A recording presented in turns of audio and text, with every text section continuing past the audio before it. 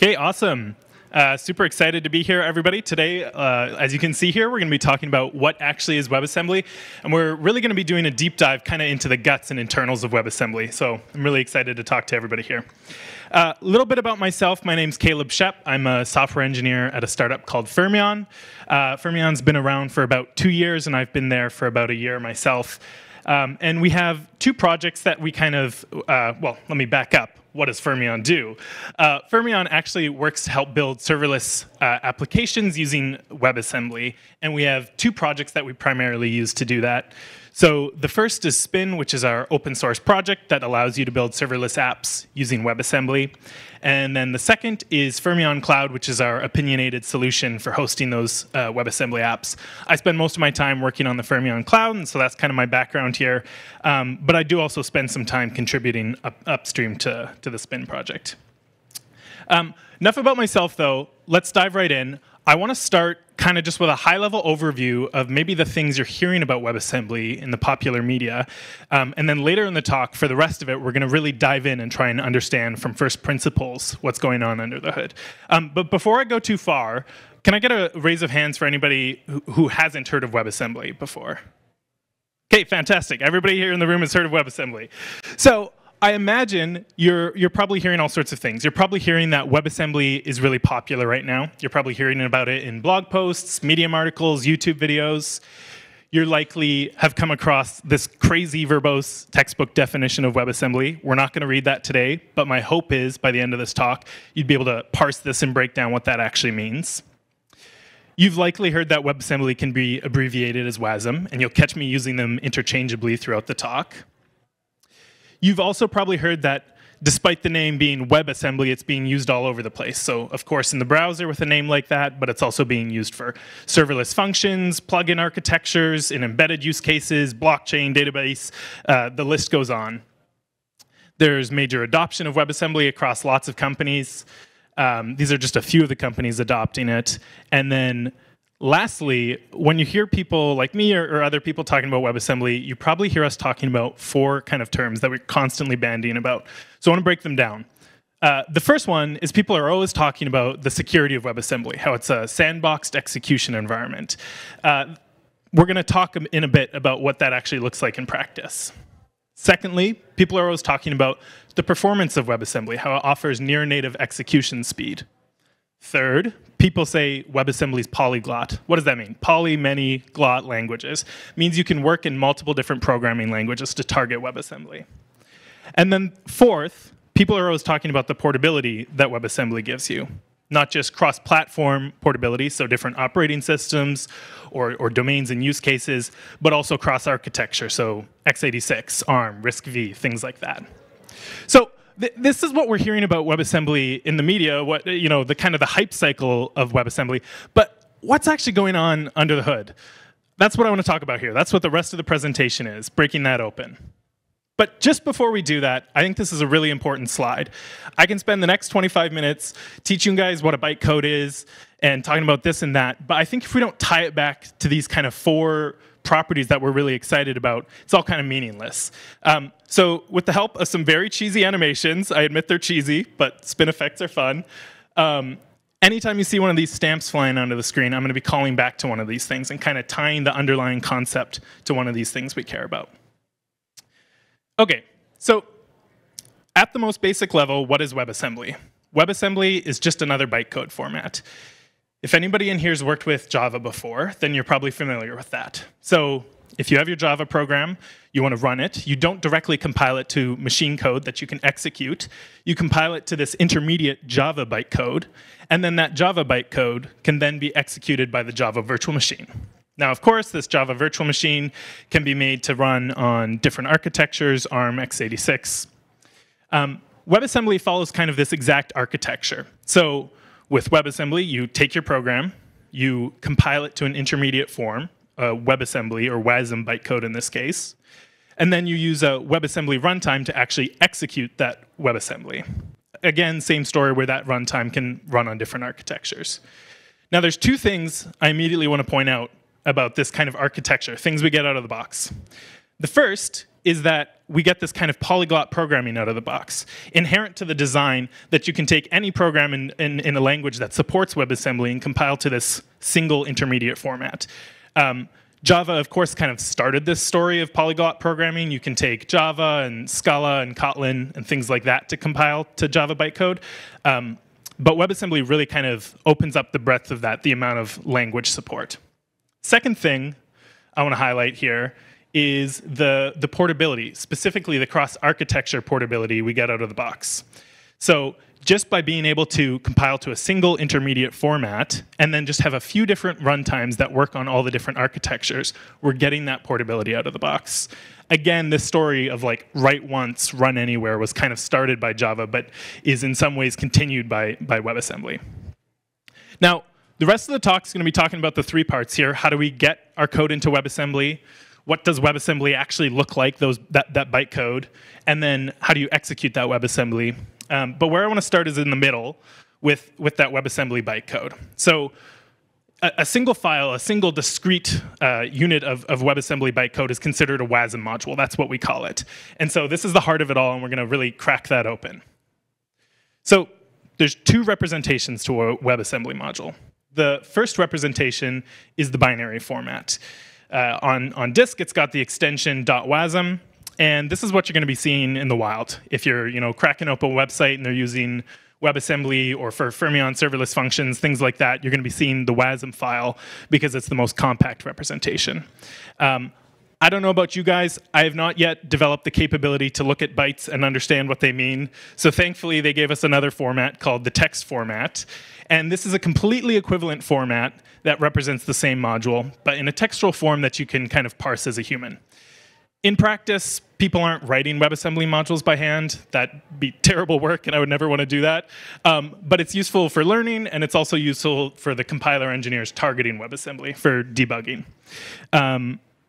Just as a note, the extension for a text version WebAssembly module would be WAT, so WebAssembly text. Okay, just kind of a brief aside. The text format uses something called S-expressions. If you've ever worked with Lisp or something like that, you're familiar with this concept, but it can be a little scary if you haven't. Put really simply, all that S-expressions are is a way to represent a hierarchical kind of tree-like data in a textual form. So on the left here, we have a WebAssembly module, and on the right, we have the tree that is produced by that module. So a module has functions, and functions have names and parameters have names and types. And then that is being represented using these S-expressions where the first word is the root, and then you have children as subsequent items in that list, surrounded by parentheses. Enough about S-expressions, though. Let's dive in and understand what a WASM module looks like. So building up from the foundation, this is the simplest thing that would compile as a WebAssembly module, just module. And that's my talk. Thanks for coming, everybody. No, just kidding. So let's make it a little bit more exciting. You can add functions to a WebAssembly module. So if you had like a simple Rust program with an add function and a +1 function, this is maybe what it would compile to. Let's understand a bit about the shape of that, what they look like. We've got an add function here. It takes in a left-hand side and a right-hand side parameter, returns a result. All of the types here are I32, so 32-bit integers. And it has 3 instructions, which I'll break down in a little bit here. Then on line 6, we have a +1 function, takes in a parameter x and adds 1 to that value and returns that, again, 32-bit integers. And you'll note on line 9, we're calling that function we've defined above, so we can have dependencies between these functions we're defining. Here's what this looks like diagrammatically. We've got our WASM module. It's got the 2 functions in it. There's a dependency between them. And you'll notice it's living in that green box, and the green box is the runtime. So the runtime is what actually executes that WebAssembly module. Now, you're also going to notice that there's this host-guest terminology. And when I first came into the WebAssembly ecosystem, I was constantly seeing host and guest terminology all over the place, and it really confused me. So I want to take a little bit of time to just break it down and simplify it. The first point I want to get across is that when you see host, you should just think runtime. Just replace the word in your head. And when you see guest, you should think the WebAssembly module. It's really as simple as that it's just kind of this mapping. And the second thing I want to share is kind of a helpful analogy, I think, to understand why we use this host-guest terminology. So Imagine that this host runtime is like a hotel, and then the guest WASM modules are like the guests coming to that hotel. So when a guest comes to a hotel, they get access to their room, and maybe they get access to the pool and the buffet and maybe the gym, but the guest doesn't get access to other guests' rooms. The guest doesn't get access to the back of the kitchen or things like that. And so the host-guest terminology sort of speaks to this, the guest being not necessarily fully trusted, whereas the host is a fully trusted environment. Okay, so I said I was going to talk about the instructions of that add function. And to talk about that, what we need to understand is that WebAssembly is encoded for a stack-based virtual machine. That can sound a little complex, a little computer sciencey, bring you back to maybe your university days. But it's pretty simple, and we'll walk through an example here. So let's imagine we're calling the add function with the parameters 4 and 3. We've got our 3 instructions here. So the first one's going to run, which is local.get left-hand side. And what the local.get instruction is saying is it's saying get the value of the given parameter, in this case left-hand side, and push that value onto the stack. So we'll see the same thing happen with right-hand side, and we'll see 3 pushed onto the stack. Then we have i32.add. That's a binary operator, which is saying I expect there to be 2 32-bit integers on the stack. I'm going to pop those values off the stack, and then I'm going to add them together and push the result back on the stack. So we pop the 2 values off the stack, and we get the result on the stack.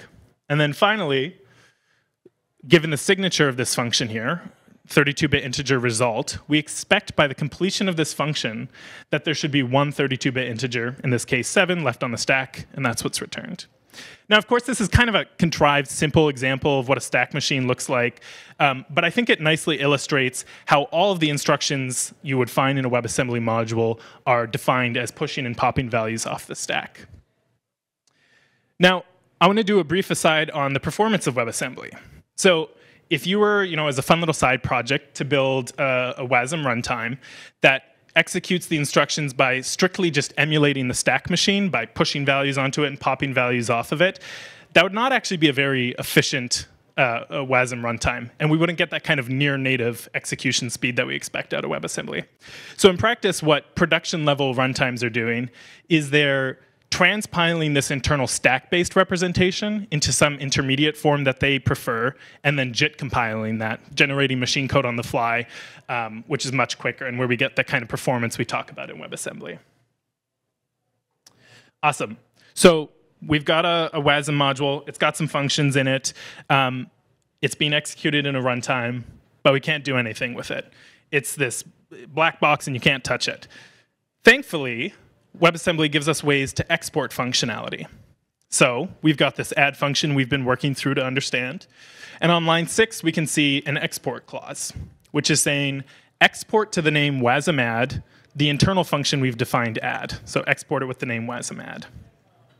Here's this in a diagram.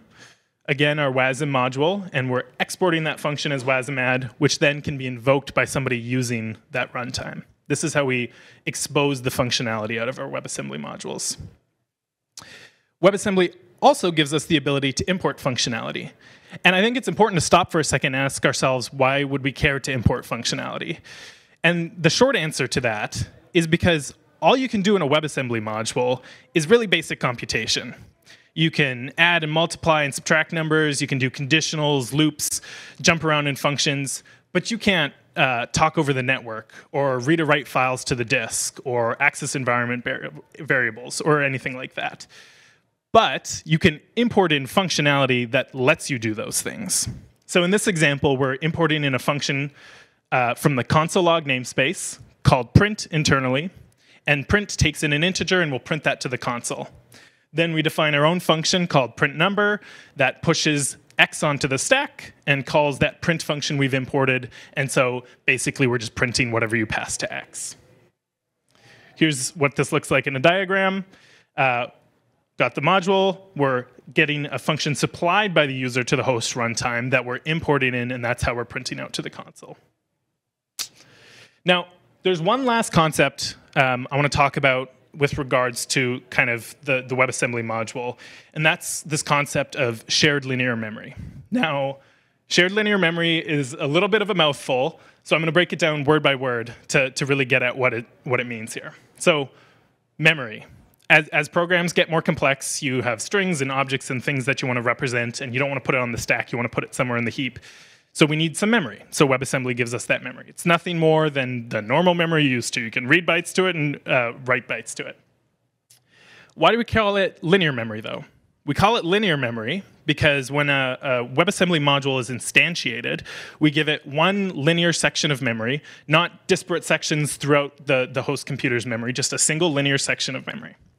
And then why do we call it shared linear memory?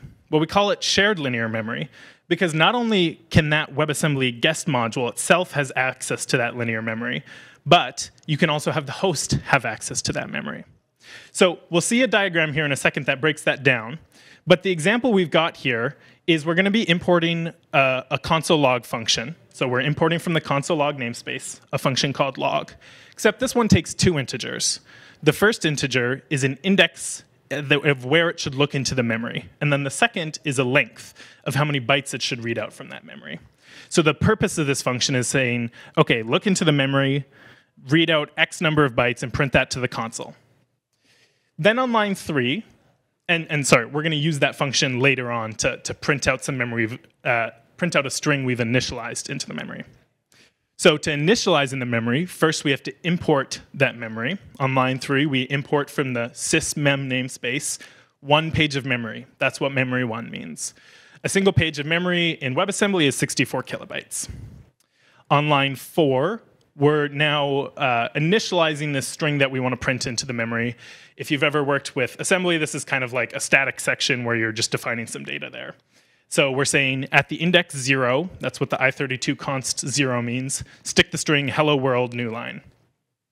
Then we define our own internal function, hello world, push the value 0, which is the index in the memory, onto the stack, push the value 14, which is how many bytes onto the stack, and then call that log function we've imported. And then, of course, export the hello world function so that somebody can actually use this thing. So that's a lot. Let's understand it in diagram form. We've got that shared linear memory.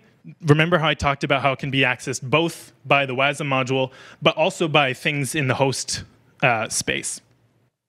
And then we're initializing hello world into the memory, and then we have this kind of cycle of we import some functionality to do some work we want to do, we use that internally in functions, and then we expose those functions back out so they can be used.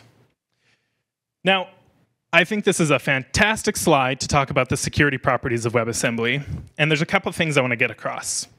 First thing I want to get across is the deny by default nature of WebAssembly. I'm sure you guys are all very familiar with this concept. I've heard so many great security talks today. But in WebAssembly, everything is denied by default. So for example, the container world, you can do whatever you want. You can read and write to the file system. You can talk over the network. But as we've seen so far, in WebAssembly, you very explicitly and granularly have to say, I want access to talk to the network. And you, even specific ports, it can get that granular. Or I want the ability to print. And so those things can be audited, whether you actually want that WASM module to have access to those things. And secondly, this is where the whole kind of sandboxed execution environment comes in. So if you remember that kind of whole like hotel guest analogy, you can also use, I guess, kind of like a kid playing in a sandbox analogy, where this guest WASM module is like a kid playing in the sandbox, and that could be untrusted code if you're running a plugin in a browser or you're running a serverless function, and you don't know what that WASM module is going to do. But because of the guarantees built into the WebAssembly specification, we can be confident that when it's executing this WASM module, it's only going to use the things that it's explicitly imported. It's only going to be able to access that region of linear memory, and it's never going to be able to break out of that memory and do a memory overflow attack on the underlying system. So that's just kind of a brief explainer of some of the security properties of WebAssembly. Again, this is really just the basics, kind of just peeking in to the basics of what a WebAssembly module looks like. There's a lot more. There's globals. There's dynamic function pointers and things like that. Things we don't have time for today. But if you're interested in exploring, I highly recommend the Mozilla Developer Network docs and also the WebAssembly specification itself. I know that sounds really hardcore, but I actually recommend it. The intro sections are like really readable, and just skip the like 50 pages of like instructions over instructions. More on this later. Okay, so we've cracked open the middle. We've understood what is a WebAssembly module. It's a bytecode format. We've seen a bit what that looks like. How do you actually run these things? What does a runtime actually do? Well, there's 3 semantic phases as outlined by the specification. First semantic phase is decoding. Pretty straightforward. You read the WebAssembly off the disk and you represent it as some internal representation in your runtime. The next step is validation. You validate that this internal representation of a module you have, it's valid, it's well-formed, and it conforms to the security properties we expect about it. 2 things about this. One, it's really cool. They've designed it such that decoding and validation can be done in tandem at the same time, which allows us to do like streaming execution. Secondly, again, this kind of just harkens back to the security properties of WebAssembly, where we can be confident we're getting those, that sandboxed execution environment because we're making sure the modules we're executing are well-formed. Finally, the most important step is execution, which has 2 parts. You do instantiation, which is instantiating a module instance, which is effectively just a bookkeeping step, unless you're a compiler nerd. And then you do invocation, where you actually execute the specific function you want to, one of the functions you've exported. Since about 2017, we've had fantastic WebAssembly support in the browsers, SpiderMonkey V8, a number of projects like that. But nowadays, we're seeing a lot more runtimes popping up. Kind of the marquee one, a fantastic project, is WASMtime. It's what we use at Fermyon, and a number of other companies use it too. It's maintained by the Bytecode Alliance. But there's really a plethora of different projects. One of my pet projects that I'm just really fond of is WASM3, because they do some really cool stuff about how they interpret WebAssembly. But the point I'm trying to make here is that there's different runtimes for different use cases, and depending on what you're doing, it might make sense to use a different one. Again, just kind of harkening back to this cross-system architecture that you get, cross-system portability that you get out of WebAssembly. Now, what does it look like to compile your code to WebAssembly? What's that story look like? Well, for compiled languages, it's a reasonably straightforward story. If your language supports WebAssembly, you flip the right configuration bits, and you use WebAssembly as your target instead of x86 or ARM or whatever like that. Rust has some of the best WebAssembly support out there. Great place to get started with that. It's what we use at Fermyon for a lot of things. C and C++ also have pretty good support through projects like Mscripton, LLVM, and Zig. Even can compile C to WebAssembly. What I think is a more interesting part of the story, though, is interpreted languages, because they're a little more tricky to get into WebAssembly.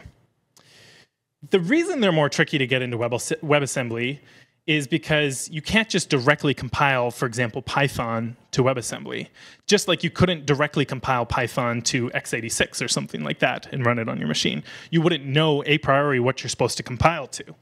So what do you do to get something like Python running on WebAssembly? What you do is you take the whole Python interpreter and you spend a really long time figuring out how to get CPython to compile to WebAssembly. And then you have this massive WebAssembly module with an interpret function that you've exported. And then when you want to run your Python program, you pass that Python program as an input to that function that you're invoking on that module. And you run the Python source code through the interpreter running on the runtime. So it's kind of a crazy way to do it, but I think it really succinctly points to this kind of polyglot story that we get out of WebAssembly, where even languages that are interpreted and dynamic and have such different preconditions than things like C or C++ or Rust can even run on WebAssembly. Here's just a quick excerpt of the WebAssembly support matrix from Fermyon.com. As you can see, support's great across a number of languages, and it's only getting better over time. And that brings us to the end of our talk. I just want to very quickly kind of go over 2 different things, that directions you can go in if you're interested in playing around with WebAssembly more, or learning about it more. So first of all, I took some time to put a reading list on my personal site. At the end, there'll be a QR code here. It's got links to a bunch of stuff about like the component model and WASI and stuff that's coming down the pipe. And then secondly, if you want to get hands-on, I highly recommend checking out Spin. We've got a quick start guide that will get it installed. It's a great way to play around with WebAssembly on the server side, and maybe something worth checking out. But that's all for my talk, and QR codes are here. Thank you, everybody. Thank you. Any questions?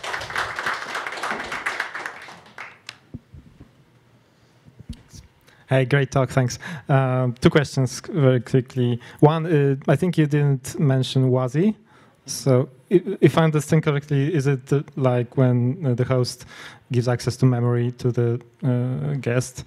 This is what WASI defines, how this looks like? And the second question quickly, what's with the logo? Why does it look like Washington State? Do you know why? Wait, what looks like Washington? What looks like the Washington? The logo of the WebAssembly.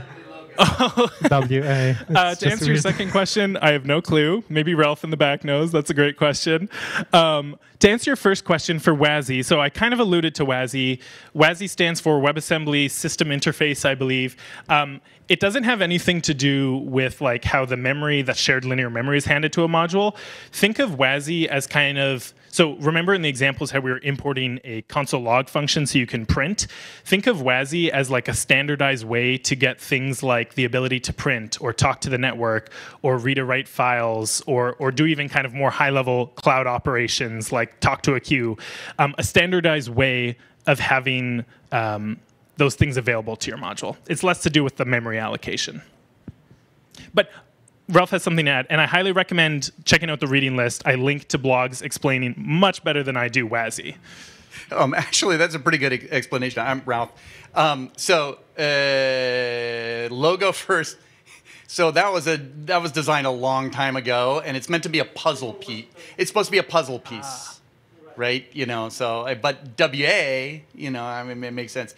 No, that was a really good explanation of WASI. The way I think about it is a standard for defining imports and exports. That is really a wrapper around the core WebAssembly module. Now, there's probably a lot of details that are left on the floor there in that description, but roughly speaking, that's sort of the way it looks at. I look at it. I was going to ask a question about the interpreted stuff that you were explaining, and just to ask you, so it would seem that with an interpreted language, then you're going to do interpreting inside the module, which would make it much, much slower. But I'm assuming that there are, because I know that some people have done this, and I'm assuming there's certain optimizations that make that less slow, that speed it up to make it much more efficient. Do you have an explanation for kind of how that works at the WebAssembly level? Yeah, that's a really good question. I feel like there's kind of two big problems with the interpreted language approach. The first one is that for every time you want to run your program, you're copying the whole interpreter into a WebAssembly module, and that gets really expensive size-wise, which I have an answer to. And then the issue that Ralph answered, question that Ralph asked of performance-wise, which, to be honest, I don't actually have a great answer for. So I'm gonna have to talk with Joel Dice, who's a guy at Fermion doing a lot of work on these interpreted languages in WebAssembly, and talk to him about that. But I can speak to the size one, and there's work basically being done such that you can link in the interpreter and not have to copy that in. I'm pausing because I'm getting really excited thinking about the component model and all the things that are coming that I haven't talked about yet. So go read the reading list. But we're working on things like garbage collection built into WebAssembly to make that easier so you can do it at the WebAssembly level and not at the application level. And then also like module linking such that you don't always need to pull in the whole interpreter. But good question, Ralph. I'm going to go talk to Joel. Any more questions? We have one more minute. Okay.